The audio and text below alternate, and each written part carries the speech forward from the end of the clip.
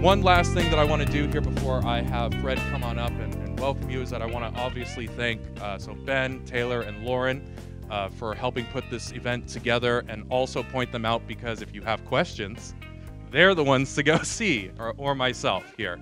So thank you all again for coming on out here, and we'll have our Dean Anchik come on up here and welcome us. Let's officially start us off. So you're welcome. Thanks. Good morning. It's great to have you. Wow. A full house. And to have a conference here at Grand Valley State University of graph theorists, some mighty ones and some mighty ones in training. That's a real gift to us. We thank you. We really do want to welcome you. Michael has been trying to tell me what exactly a graph theorist does, because I'm not a mathematician.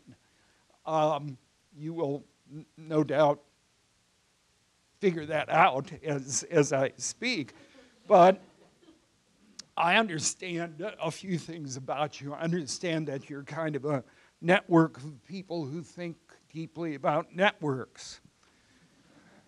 You come here at a time when our college has been paying special attention to how data and narrative support one another, and certainly visual representations of information and interrelationships is critical to understanding.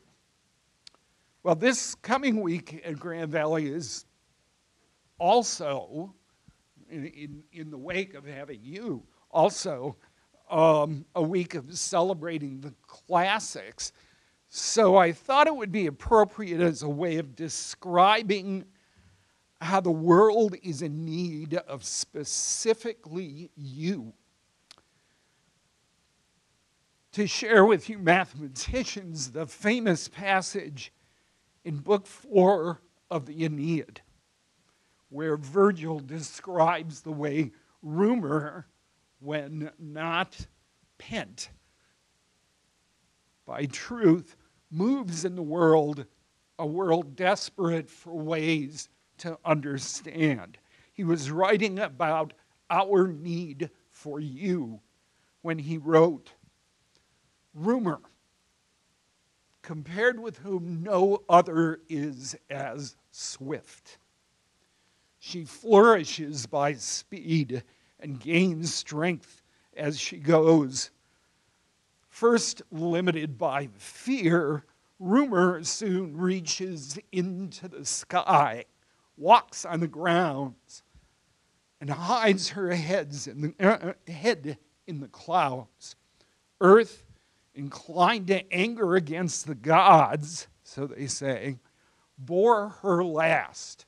Rumor, a monster, vast and terrible, fleet-winged and swift-footed, sister to Coeus and Enceladus, who for every feather on her body has as many watchful eyes below, as many tongues speaking, as many listening ears. She flies screeching by night, through the shadows between earth and sky, never closing her eyelids in the sweet sleep. By day, rumor sits on guard on tall rooftops or high towers, and scares great cities, tenacious of lies and evil, as she is a messenger of some part of truth." Well, whether you use the standard model of Daly and Kendall or the Mackey-Thompson model or your own model, you too can tell us stories, but truer stories of the spread of information through social media of our time. My Virgilian example is meant to suggest that this has been a concern of incredibly enduring interest to human beings. And these days, maybe it's not too bold to say it's crucial, your work is crucial to understanding our new civic reality. In short, your contributions to the understanding of complexity, and in particular, to ways we can get our head around it, have for a long time been powerful, but have never been more vital. So we got you here at a good time. On behalf of our college and the university, thank you for bringing your conversations here to us, and our students are really pumped up to hear you. Thank you so much.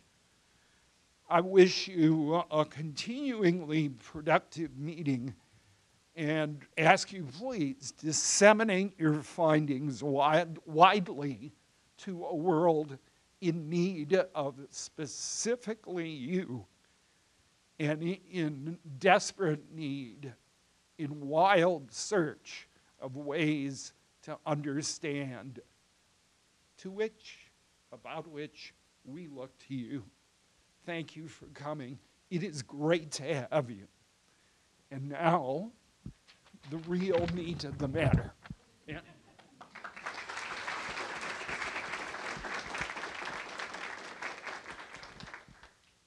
Okay, so we are very happy to have here as our first plenary speaker, Doug West. Probably most of you already know him, so most of what I'll say is not news. He has graduated 38 PhD students now, has 59 academic descendants. His publication list is quickly reaching towards the 250 mark, and that's with over 200 co-authors already. Aside from the refereed articles, he's written some books. Depending on how you count them, they are between 2 and 7. Looking very much forward to it being 7 someday, because I would like a bound version.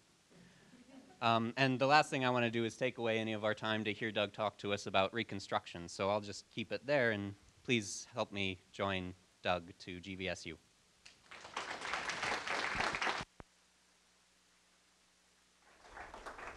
Thank you, Ben. It's a nice introduction. Okay, I hope you can all see this big enough. I'd like to, so I've been coming to MIGHTY meetings for a long time. I'm not sure when the first was, but it might have been 35 years ago. So I'm happy that MIGHTY is still here. It's been a wonderful series of meetings, I think, and it's great for graduate students to come and be able to talk in a friendly environment and get themselves started onto bigger and better things. So MIGHTY has, I think, really been a great thing for the development of the subject. Okay, so I'm going to talk to you about Reconstruction. This is joint work with the next to last student of mine, Hannah Spinoza. And you can find these slides at the top of my preprint page, so you can review them later at your leisure, or follow along now if you like.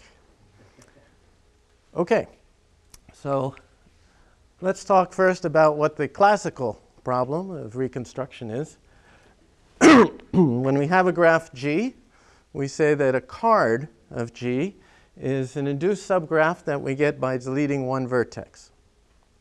And so when you have cards, you have a deck of cards. The deck is the multiset of all the cards. So if you have n vertices, you will have n cards, and some of them may be repeated. So for example here, this graph has these 4 cards. And the famous Reconstruction conjecture, published by Kelly and by Ulam, is that any graph with 3 vertices is determined by its deck. So you see I've sent the arrow the other way also here now. If we have these 4 cards, then we know we have a triangle in our graph. And the fourth vertex, there must be 4 vertices because there are 4 cards and the cards all have 3 vertices. The fourth vertex must be put back in adjacent to some number of the triangles. And so you have the cases 0, 1, 2, or 3. And the only one that will yield this deck is when you put the fourth vertex back in adjacent to 2 of the vertices. So the deck determines this graph. So actually, the reconstruction conjecture was mentioned earlier in Kelly's thesis, which was in 1942. So it's appropriate to talk about reconstruction now because this is the 75th anniversary of the reconstruction conjecture. And so it's a hard problem. It's been around a long time. So what do we do when we have a hard problem? Oh yeah, well, we write lots of surveys about it. Okay. Okay, what else do we do? Let's see. We say, well, notice that actually this graph is determined by just 3 of its cards. Again, we have to have a triangle. And if we put the fourth vertex back in adjacent to all 3, we'd have many triangles, so that wouldn't be right. If we made it adjacent to only 1 or 2, we would only have 1 triangle. So because we have, so we must, again, with just knowing these 3 cards, the only graph that has these 3 cards in its deck is K4 minus. So on the other hand, which 3 cards? If we take these 3 cards, there's another graph that has these in their deck. Namely, if we take K13 and just add 1 edge, we have a triangle and we have these 2 3 vertex paths as induced subgraphs. So it's determined by 3 cards, 3 of its cards, but you have to be careful about which cards. So as I said, what do we do when we have a very hard problem? We define a more general problem, right? That's harder in some sense, but it's more detailed. So Harari and Plantholt defined the reconstruction number of a graph to be the minimum number of its cards that do not appear in anybody else's deck. So they determine the graph. Okay? So in that, the reconstruction number of this graph, I think, is 3. You have another concept that you can consider, which was introduced by Myhrvold, which is the adversary reconstruction number, saying, okay, what's the minimum k such that no matter what k cards I give you, you would still have this graph determined. So that's going to be greater than or equal to the reconstruction number. Okay, so you have those concepts. And so just as a little bit of background for the idea of making a more refined version of the reconstruction problem, let me tell you a little bit of the results about reconstruction numbers. So Myhrvold showed that the reconstruction of any disconnected graph with at least 2 non-isomorphic components is 3. So that's quite small. And it's also 3 for all trees with at least 5 vertices. Bolobash and earlier Müller had proved that for the fraction of graphs as n tends to infinity that have reconstruction number 3 tends to 1. That's what we mean when we say this is true almost always. On the other hand, the reconstruction number can be large. If you take a disjoint union of complete graphs with R vertices, then the reconstruction number will be R plus 2. And the reconstruction number of any graph is equal to the reconstruction number of its complement, okay? Because the deck of the complement is you get by taking the complements of everything in the deck. Right? So, okay. So in particular, if you take the complete bipartite graph with n over 2 vertices in each part, it shares n over 2 plus 1 cards with the slightly unbalanced complete bipartite graph. So that shows you that you need at least n over 2 plus 2 to determine this complete bipartite graph. And Harari and Plantault actually conjectured that this is the largest the reconstruction number can be for an n-vertex graph, and that equality would hold only for this graph, the complete bipartite graph, and also for its complement. Okay.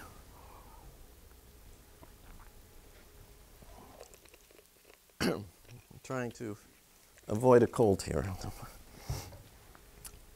Okay. So now, in fact, later, not very long ago, it was discovered that there are some other graphs that have reconstruction number this big, this n over 2 plus 2. So this only disproves the uniqueness part of the conjecture. So they still did not have larger reconstruction number. Okay, so we're going to consider a different direction of making a more refined version of the reconstruction conjecture. So actually, Kelly, 60 years ago, had the following notion. Reconstruction conjecture, we delete one vertex and we have the deck. What if we consider the deck of all the cards that we can get by deleting L vertices from our graph? Then he conjectured that if you have enough vertices, if n is sufficiently large, then every n-vertex graph would be determined by the deck of cards obtained by deleting L vertices. And the original, and so we'll have this notion, the graph would be L reconstructible. So in a sense, the larger that L is, that you can make L, as I'll make precise in a moment, the more easy the graph is for you, easy to reconstruct. So the original reconstruction is just that M sub 1 is 3. That if you have at least 3 vertices, you can reconstruct from the deck. So McMullen and Rodzicowski actually asked whether M sub 2 is equal to 6. When I say they asked that, the computer search, they proved that every graph with between 6 and 9 vertices is reconstructible from the deck of 2 vertex deleted subgraphs. But, you know, that was the limit of their computers. And what about on the other end? So if you take a 4 cycle plus 1 isolated vertex, that has the same deck of 3 vertex subgraphs, deleting 2, as the graph that you get by taking the claw and subdividing one edge. Okay, so you can check that out. So those graphs are not too reconstructible. They have the same deck of 3 vertex subgraphs. So I'll say that the k-deck of a graph is this multiset of induced subgraphs having k vertices. Then the reason why this notion of L reconstructibility makes sense is that the k-deck of a graph determines the k-1 deck. So it's a very easy observation because each graph in the k-1 deck would occur n minus k plus 1 times by deleting one vertex from some graph in the k-deck. So that just means, you know, by counting the occurrences in your k-deck of a particular k-1 vertex induced subgraph, you just divide by this amount and you find out how many times it appears in the k-1 deck. Okay? So that means that the smaller you can make k and still be able to reconstruct the graph, the better off you are. So we're interested in finding the least k so that the graph is reconstructible from the k-deck. Okay, and this will be the have the same meaning as L reconstructible when k plus L is the number of vertices. So sometimes we're interested in talking about how many vertices do we need, and other times how many vertices can we delete. So for example, among our results, the least n, such that even telling whether the graph is connected or not can always be reconstructed from the deck you get by deleting L vertices, is going to be more than 2L. Okay? Maybe that's not so surprising, but that's an example of what we can show. So let me list for you some of the results that we have. And so in particular, what I just said follows from this result, which says that so for example, if you have a cycle with n vertices, and your other graph is 2 cycles with n over 2 vertices, you can't tell them apart by looking at the k deck if k has less than n over 2 vertices. Okay? That's maybe not too surprising, but yes, if you break up the cycle into 2 pieces, well, you have the same number of each induced subgraph with k vertices if k is less than n over 2.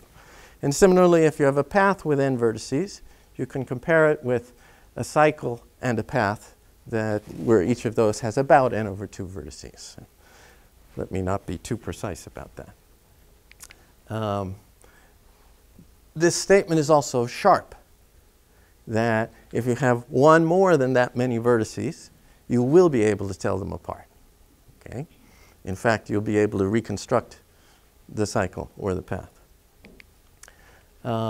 So more generally, for any graph with maximum degree 2, we can determine the least k, such the graph is k-deck reconstructible. Okay? And, well, a corollary of these results, as I mentioned, with the floor of n over 2 vertices in the cards in your deck, you may not be able to tell whether the graph is connected. Now, Manvel showed that it's quite easy to see that you can tell whether a graph is connected from the deck obtained by deleting one vertex. And he showed that you can tell whether a graph is connected from the deck obtained by deleting 2 vertices. So we strengthen this. He showed that that's true when n is at least 6. And again, the same example of the cycle with an isolated vertex or the claw with one edge subdivided shows that you need n at least 6 because one of these is connected and the other one is not. And they have the same n minus 2 deck. Okay? So what do we show? We show in particular that for 3 reconstructible, if you have at least 25 vertices, you will be able to tell whether the graph is connected or not from the deck obtained by deleting 3 vertices. And for L in general,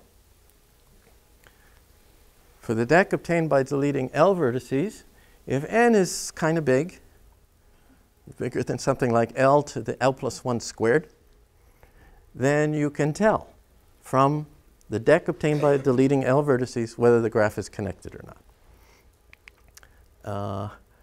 And this one is kind of a generalization of that result of Bolabosh and Mueller, that again for a fixed L, well, as long as n is somewhat bigger than 2L, then there's a small set of subgraphs obtained by deleting L vertices that will determine whether the graph is connected or not. Okay? So I want to tell you some about all these results. We'll see how far we get. But before we go into them, let me do a couple of things that are easier, just to warm up. Let's think about k-deck reconstruction from the deck of k-vertex induced subgraphs when k is small. Well, if k is 2, then all you know about the graph is the number of vertices and the number of edges. So there aren't too many graphs that are determined by the number of vertices and the number of edges. Just a complete graph, delete one edge, that's okay, and the complements of those. And that's all that's determined by knowing the number of vertices and number of edges. So, so we want to use this result, which is also pretty easy. Manvell showed that if you have the deck of k-vertex induced subgraphs where k is at least the maximum degree plus 2, then you can determine the degree list of the graph. Okay? It's pretty easy. If you have subgraphs that are that big, then you're going to see any vertex with all of its neighbors, right?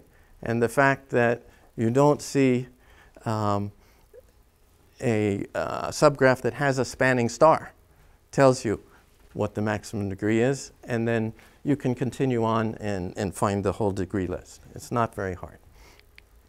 So what are we going to do with that? We're going to show that if you have a graph that is, every component is complete, okay?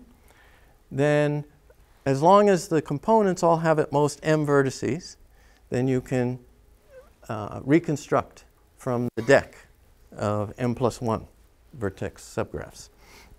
So why is this? Well, if m plus 1 is at least 3, we're given the m plus 1 deck, so we know the 3 deck. So we know whether or not the 3 vertex path is an induced subgraph. Well, the 3 vertex path is an induced subgraph if and only if you are not a disjoint union of complete graphs, right?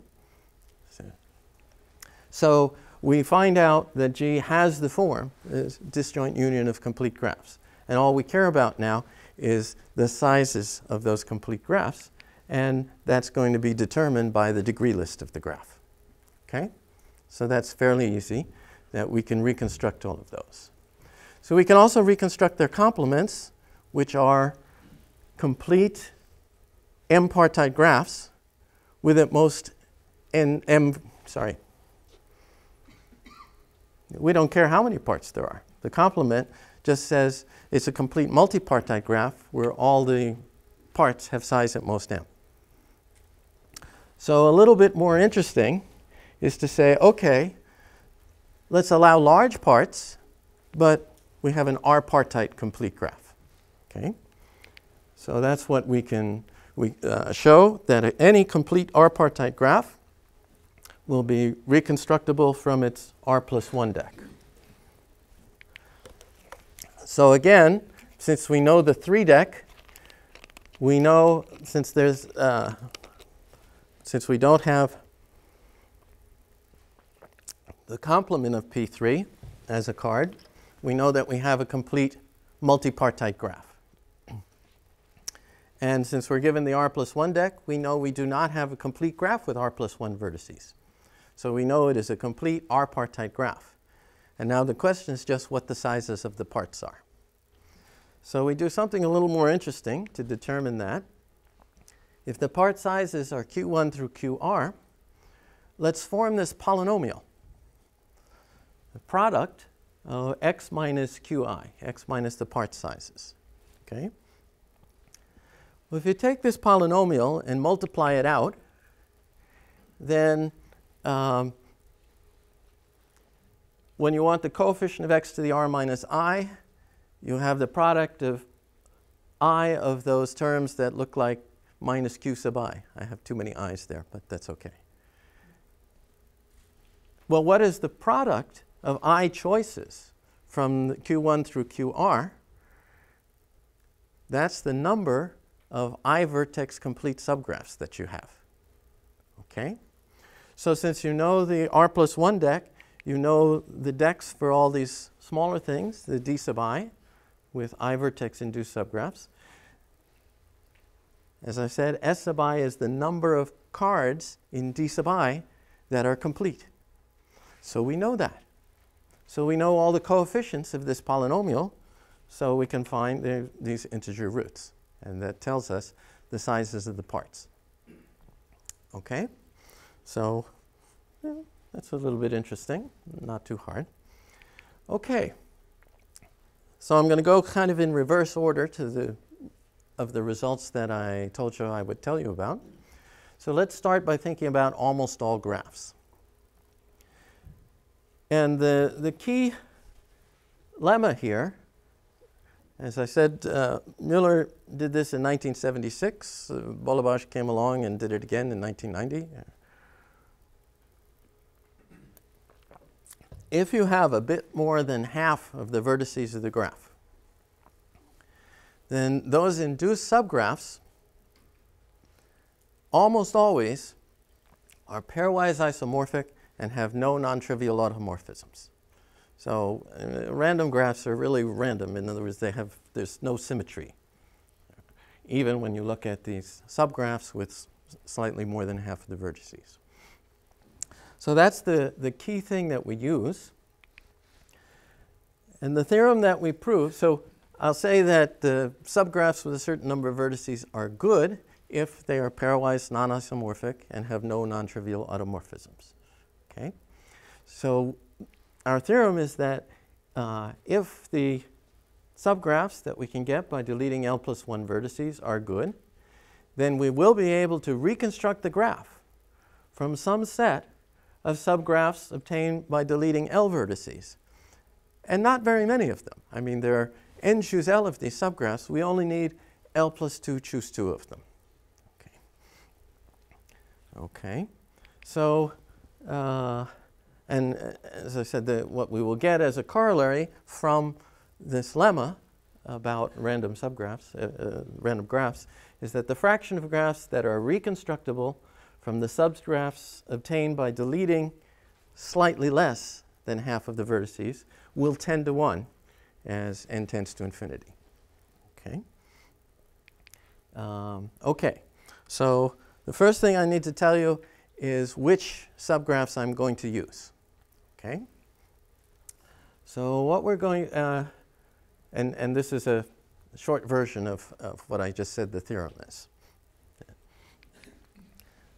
So let n be the number of vertices in our graph, and let's fix L plus 1 vertices. Okay, a particular set of L plus 1 vertices. Let H be the subgraph that we get by deleting those L plus 1. Remember, we really want to reconstruct from the deck obtained by deleting L vertices, but I have this special graph where I deleted L plus 1 vertices. And let H be the number of vertices in it. So what I'm going to do is give you some subgraphs with H plus 1 vertices. That's where I've deleted L. So if I have this X sub I in my special set, consider the subgraph induced by all the vertices down here plus X sub I. Okay? So when I do that for all I, then I will get L plus 1 subgraphs. I call that collection of subgraphs C. Okay? C sub I when I leave X sub I in. Now I need some more besides these. I need some subgraphs where I leave 2 of the special vertices in. Okay? And if I'm going to do that, then I need to leave 1 of the vertices down here out, so that again I have the same number of vertices. Okay, so that's going to give me L plus 1 subgraphs like this, and L plus 1 choose 2 subgraphs like that, and this is where I get my collection of L plus 2 choose 2 subgraphs. And the idea is because the H vertex subgraphs are good, that I'm going to be able to tell which are the special vertices. And so I'll be able to find from, I'll be able to identify C. So I'll be able to find from C this subgraph and all the edges between S and here. And then I go and look at these and use them to determine for each pair of special vertices whether they're adjacent or not. That's the basic idea. Okay. So to make this, so this is my claim, right, that I'll be able to reconstruct the graph from these vertices, these subgraphs that I've picked. Okay. And let me point out that there are many such families, right? Because I could have chosen my special set of vertices as any L plus 1 vertices out of the n. So that's n choose L plus 1 right there. And then for each pair here, when I make this subgraph, I could pick almost any. There's a little bit of constraint, we'll see, of these vertices down here to delete. So that is an additional something like h to the L plus 1. So many, many collections that will work. Okay. So now to do the reconstruction, the cards have h plus 1 vertices, and the vertices with that many vertices are good. Sorry, the subgraphs with that many vertices are good, meaning they're pairwise non-isomorphic. And so let's ask which h-vertex subgraphs can show up in these cards by deleting one vertex. Well, if your h-vertex subgraph has 3 of the special vertices, then it can never show up, right? Because the cards we picked never used more than 2 of the special vertices, and the h-vertex subgraphs are pairwise non-isomorphic. So those subgraphs, h-vertex subgraphs, can't show up at all as subgraphs of cards in the deck. If we have 2 of the special vertices, then it can show up only if in the card D sub ij that we had. Okay. If we have 1 of the special vertices, well, that occurs as one of the C's, right? 1 special vertex and all the others down in H. And it also can occur sometimes in the Dij. If you keep this 1 special vertex and you've thrown away the other guy it matches, and you have just the right set down there. Okay? Well, we want it to show up a total of it at most L times, and we can ensure that by just making sure that when the cards that Dij, overall j, right? You're keeping xi, then when you put in some xj, the wij that you chose to delete down here is not the same vertex all the time. Okay? So that's all you need to make sure that one of these guys is going to show up in at most L cards. But the special vertex x, the special subgraph h, sorry, is one that doesn't share any of the special vertices. So he's specifically that graph H. He will show up in all of the L plus 1 cards that are in C. So he's the only graph with H vertices that can show up in the deck L plus 1 times. Aha. So we can tell who he is. Once we know who he is, we look at all the places where he occurs. That's C. So we know, and we know which subgraph he is because, again, he shows up because the guys are good. So we determine each of the special vertices from C. We have all those edges. And then, as I said, we can go back. Now that we know who xi and xj are, we can go over to the Dij and find out whether xi and xj are adjacent.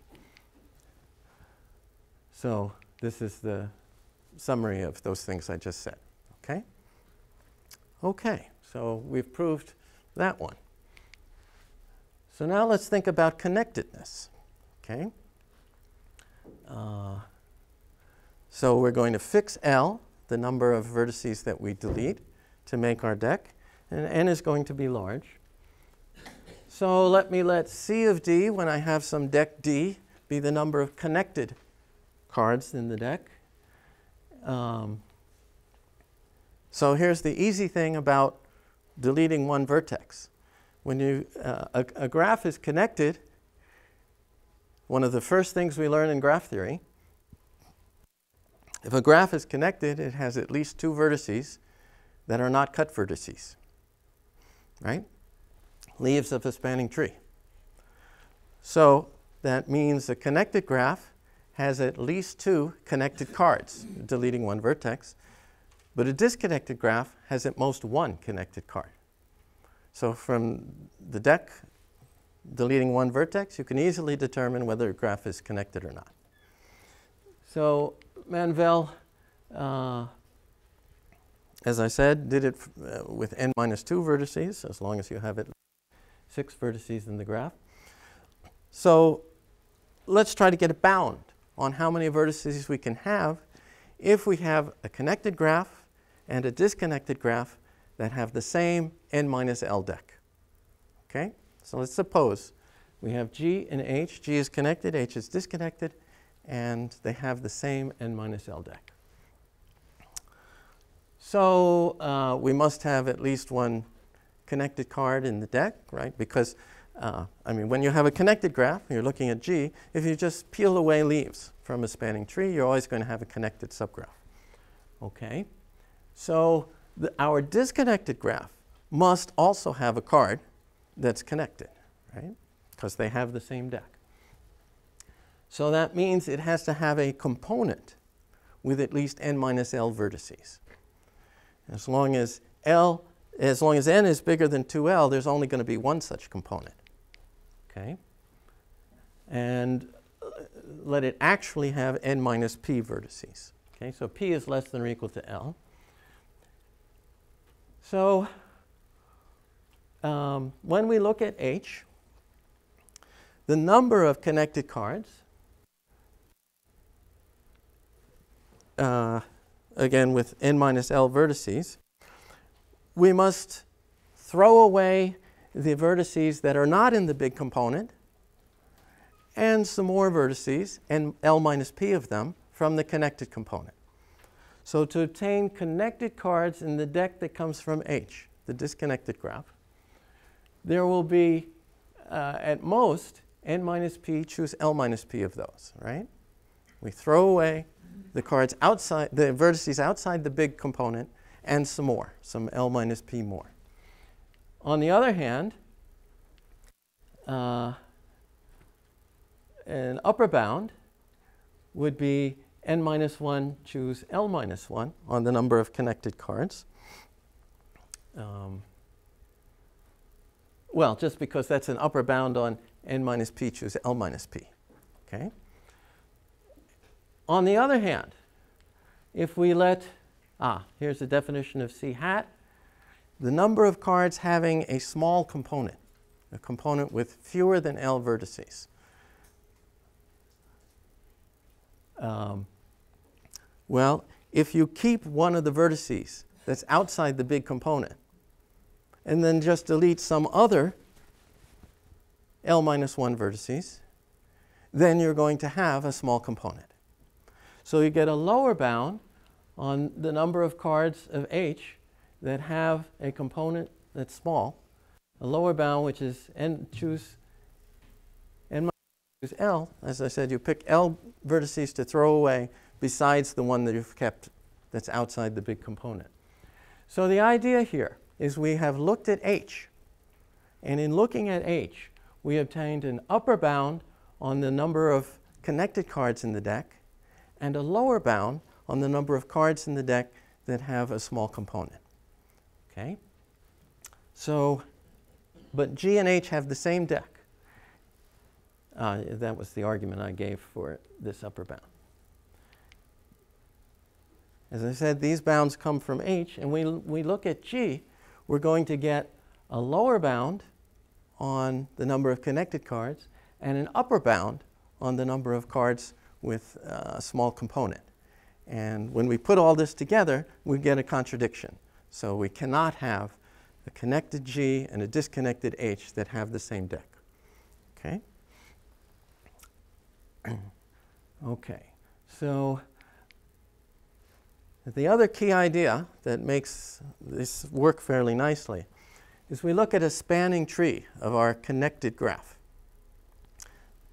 A spanning tree, and look at its deck where we throw away L vertices. Okay? Well, when you have this spanning tree,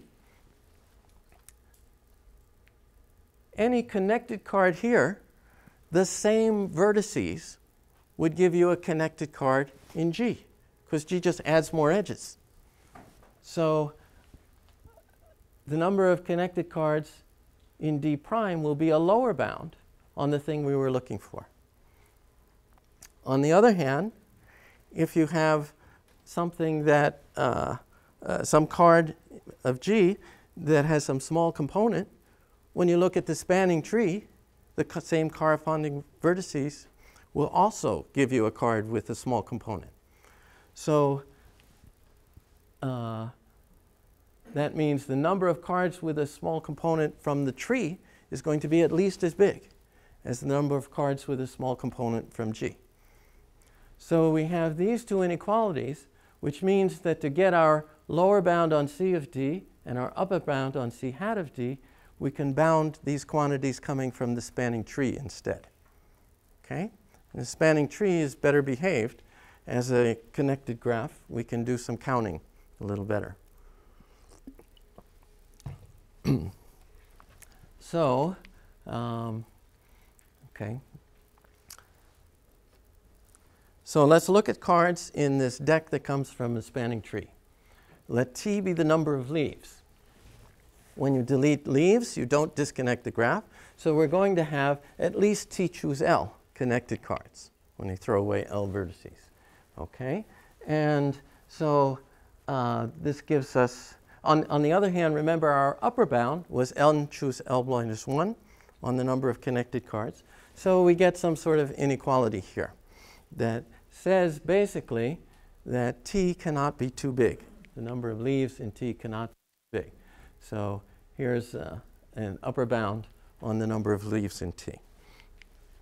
So now if we take a card of our spanning tree and it has a small component, okay? Well, that component is some subtree, and it is cut off from the rest of the tree by deleting at most L vertices, okay? Because we threw away L vertices. So what we're going to want to do is get a bound on how many subtrees can be cut off by at most L vertices.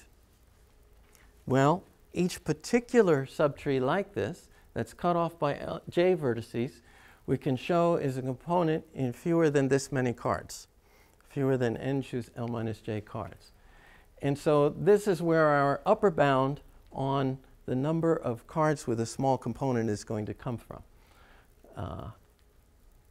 This N choose L minus J cards in which a particular small component particular subtree can show up as a small component, and an upper bound B sub J on the number of such subtrees.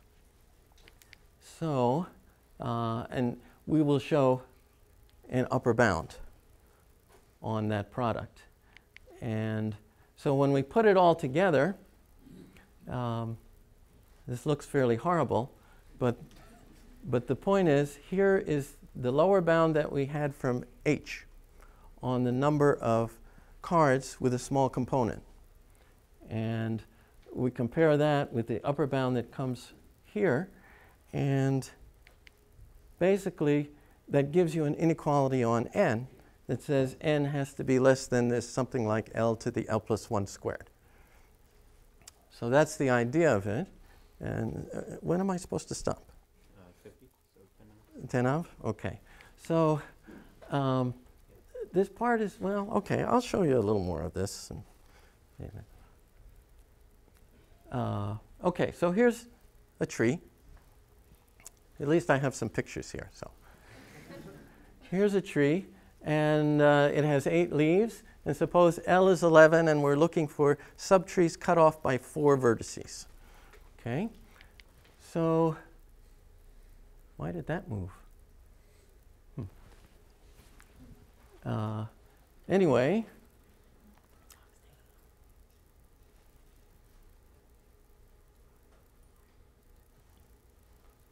oh, this is the statement of the theorem. Okay. This is I mean, we were looking for this upper bound on a certain number of certain kind of subtrees, right?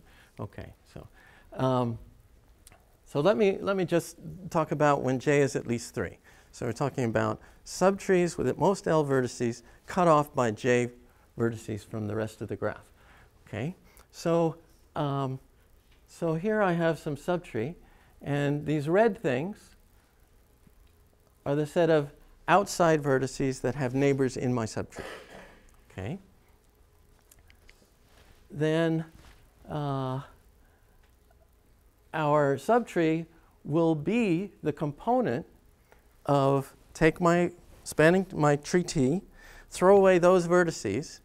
It's going to be the component that has vertices that are on paths between vertices of S. All the rest of the stuff is outside S, right?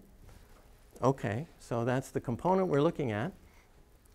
And when you look at a path from this subtree through a vertex of S, and you continue on out, you will eventually get to a leaf of T. Okay? So in that way, we can pick j vertices. Remember, j is the number of vertices cutting off the tree. We can pick j leaves of T. So for each such choice of j leaves of T, so there are T choose j of them, that's where this factor T choose j is coming from. We want to think about how many subtrees like this can give us that set of j leaves. Okay, so we're going to get a bound on the number of subgraphs that can generate that set of j leaves. Well, if I'm given a particular blue set of leaves, which could be chosen in T choose j ways, consider the tree, the smallest subtree containing those leaves. Okay, that's the tree generated by this. So that's this brown stuff plus the orange stuff, but not this or that. So the vertex U that's in S, it's on the path from the leaf to F. And the point is that because I want subtrees that have fewer than L vertices, I can't be farther from this leaf than L. So the number of ways to place these break vertices and define this subtree is at most the number of solutions to this elementary combinatorial problem when you're looking for non-negative integers that add up to something that's at most L. That, you know, because you have at most L vertices in your tree. And the answer to that elementary combinatorial problem is just this binomial coefficient. So that's why we get the T choose j times this other binomial coefficient. Okay, so that's the idea in and the cases j equal 2, j equal 1 are a little bit different. You do your computation. Yeah, so when L is 3, if you follow these computations, that implies that connectedness is 3 reconstructible when n is least something like 59,000 or so. But for any L equals 3, we looked in more detail and was able to show that when n is at least 25, that you can win.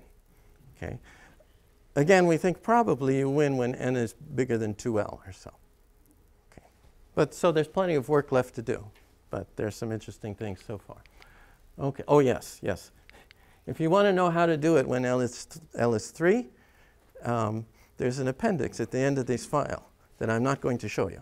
Okay, but you can find it on the web if you like, and you want to see how you can prove this statement when L equals 3, that when n is at least 25, you can reconstruct connectedness.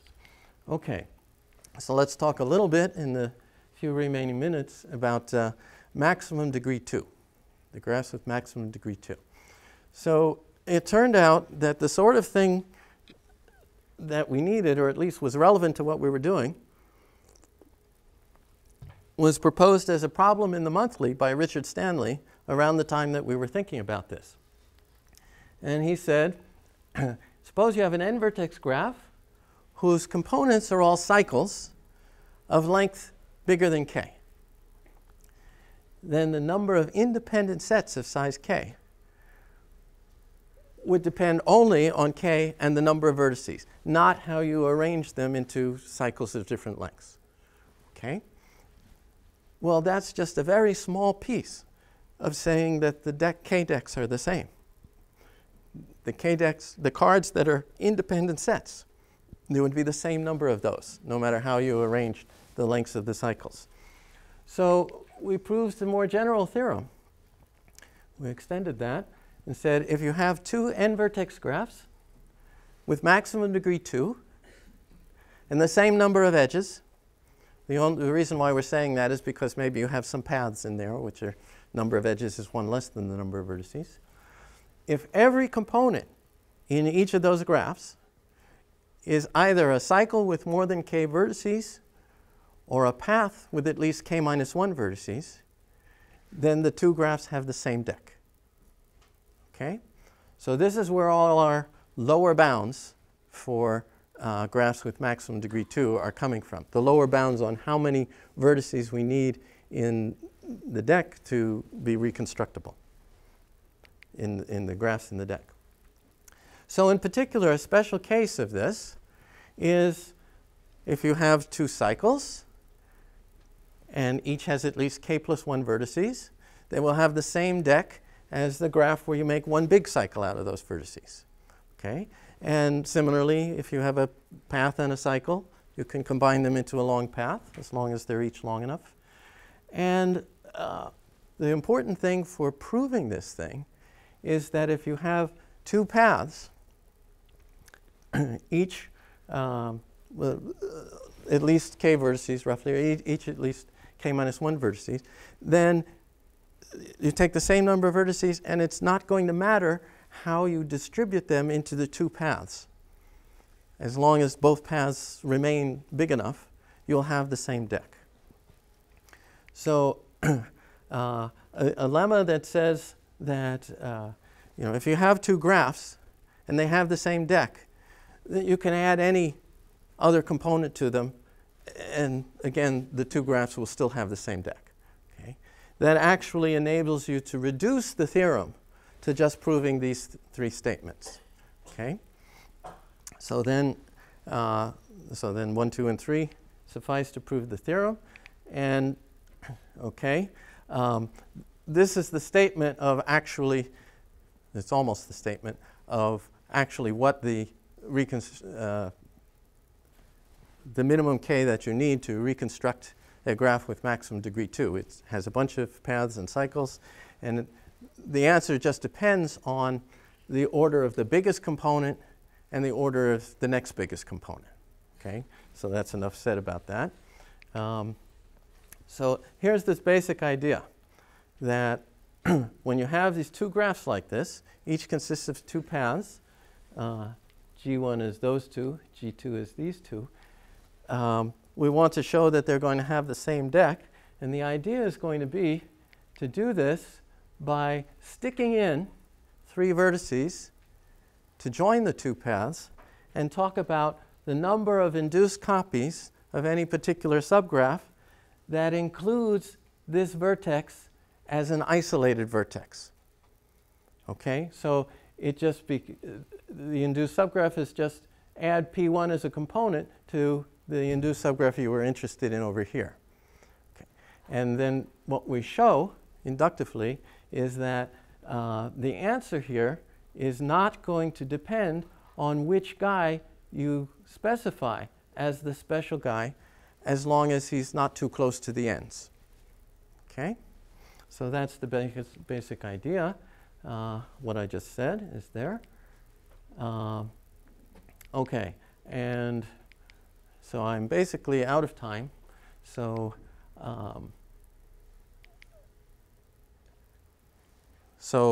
what I would just want to say is that that's what we do.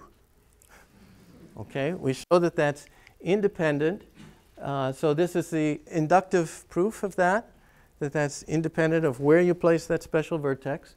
The idea is you do your counting based on counting in smaller graphs, and in the smaller graphs, you show you're still far enough away from the ends. Okay, and then so here you get that first statement, the third one, and then you use that to prove the second, and you use the second to prove the first about redistributing into two cycles. Okay, again, the same thing. So 2 reduces to statement 3, and 1 reduces to statement 2. Okay, so that's how you prove those things. And then, as I said, that gives you all your lower bounds for how big the cards in the deck need to be to reconstruct your graph with maximum degree 2. And the upper bounds are involve this sort of stuff to show that you will be able to reconstruct when you have that many vertices in each card. Again, there are counting arguments there. Okay, and I won't have time to tell you about that. But let me just mention some open questions to end up here. So yes, really, this M sub L that Kelly mentioned, if you are deleting L vertices, how many vertices do you want to have in your graph to guarantee that you'll be able to reconstruct? Show that it exists. Maybe it's just linear in n. Maybe it's 2L plus 1. Maybe these cycles and paths that we were talking about are the worst case. I think that's true. Other kinds of questions you might be interested in? If you can't do reconstructability the entire thing, just what's the minimum n you need so that when you delete L vertices, you're always going to be able to determine whether the graph is connected. What other parameters can you determine from the deck of k-vertex subgraphs when n is large enough? You know, connectedness, what about connectivity, chromatic number, matching number, all kinds of things. Kind of interesting thing about bipartite graphs. For the, I showed you that the complete bipartite graph is reconstructible from the deck of 3 vertex induced subgraphs. But for a cycle with length 2m, you need to go up to m vertex induced subgraphs. So is it true that as you add edges to a bipartite graph, that the size of the deck that you need actually goes down? That might be too much to hope for, but it's perhaps interesting to investigate. You know, other classes of graphs, like we did maximum degree 2. Other classes of graphs, maybe you can figure out what the least k is so that the graph would be reconstructible. And finally, here's just a very small question. A complete R-partite graph, we know, is reconstructible from the deck of R plus 1 vertex induced subgraphs. But is that sharp? Can you reconstruct it from the deck of R vertex induced subgraphs? And we just have this one little example here to say that, well, not always, because here is a complete tripartite graph, okay, and it has the same 3 deck as this complete 4-partite graph. Okay, that's very easy to check and see that that's true. So, but we don't have constructions for a larger R of complete R-partite graph that has the same R deck as some complete R plus 1 vertex graph. So there's a little question for you. Okay? Yeah, and the next 4 slides are what I'm not going to show you about. Okay.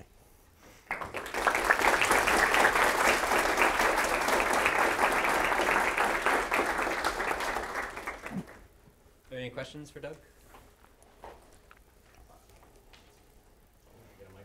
Yes, the interwebs have to hear you. Hello, interwebs. So I was curious, is there a connection between the automorphism group of the graph and sort of the decks that show up of the graph, or sort of maybe like the multiplicities of graphs that show up in the deck? Yeah, sure. So if you have a vertex transitive graph, then there is only one graph in its deck by deleting one vertex, right? And it's just there with multiplicity n. And you know, similarly, well,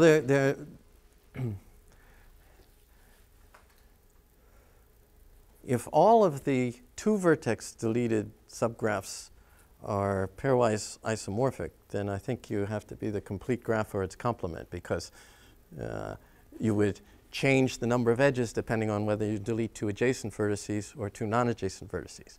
So that's fairly trivial. But nevertheless, if you have a graph with a lot of symmetries, the number of distinct cards in the L-vertex deleted subgraph will be substantially smaller. And, okay, so yeah, and maybe you can make use of that. Maybe you can, right? I mean, when you have the one vertex deleted deck and the graph is vertex transitive, you can see that you have only one subgraph. So you know the graph is vertex transitive, right? So you know you're in that class. So yeah, so it can give you more information. Thank you.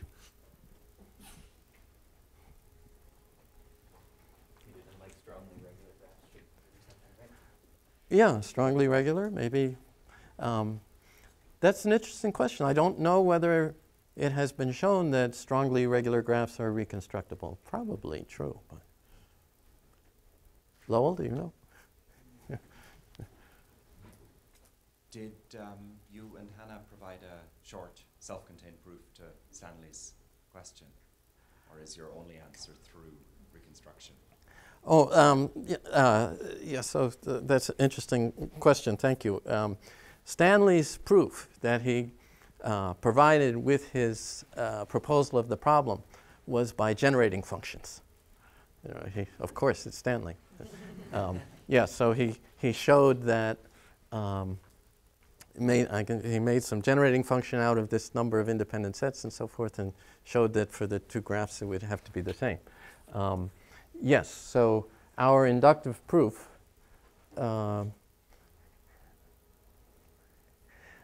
I initially gave an inductive proof that just gave that thing about independent sets for the two regular graph. But if you want to get the whole deck, then it turned out to be easiest to prove this more general result. And well, yeah, it did look like it was several slides there, but it's not that hard. Okay. Maybe time for one more question? Okay, then let's thank Doug again.